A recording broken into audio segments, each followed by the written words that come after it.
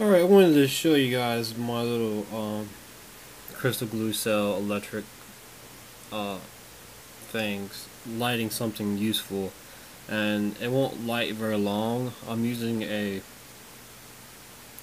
it's the two LEDs Walmart light thing.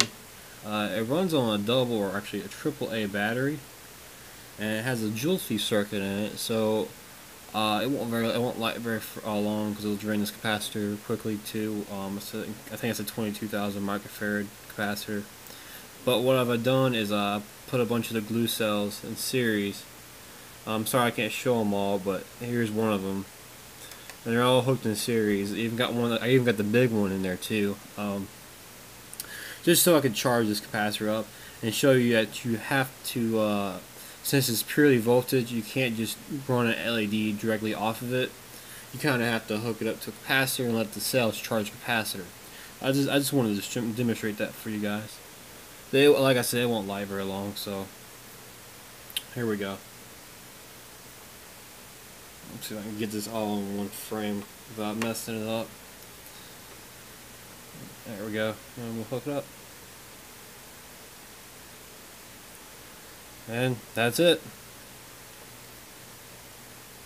And that was purely the energy that came from those glue crystal cell Electrets. Like I said, you must hook them up to a capacitor in order to transform the energy, because it is mostly purely voltage, and that's what it is. And being purely voltage is actually a great thing. These cells should last for a really long time. Just hook a bunch of them up to a capacitor, and there you go. Convert the energy. The capacitor does the converting for you, because just like the cells themselves, they're dielectric material too. So it's like a circle. It's allowing the energy to flow in. And I have seen where, let's say, a cell that produces 500 millivolts hook up to a capacitor that's been shorted out for 12 hours or so, and it bounced up to like 12 millivolts or something like that. Any random number, doesn't matter. And that cell, which is exactly at 500 millivolts, will charge that capacitor up to something higher, like 550 or 600 millivolts. I have seen that before. That is very unique how that works, and I don't understand how that works. It's interesting to see cells only producing 500 millivolts charge something up to like 600 millivolts. Where the extra 100 millivolts come from, I'm not quite sure. But also, I wanted to point out to you guys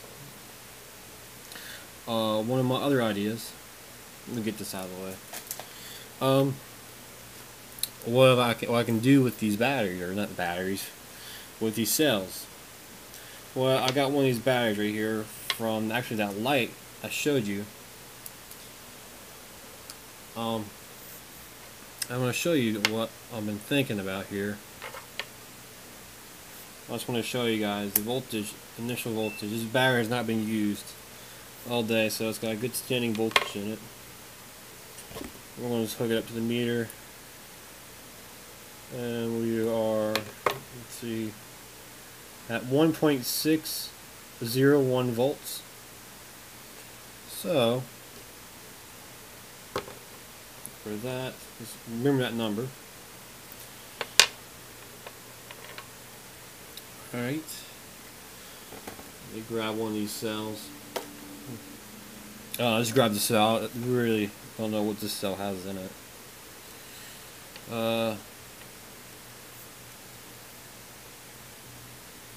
0.593. Alright, so we got about 1.601 in the battery.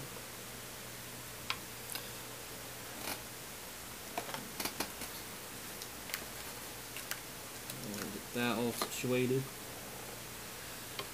And this is what I've been thinking about.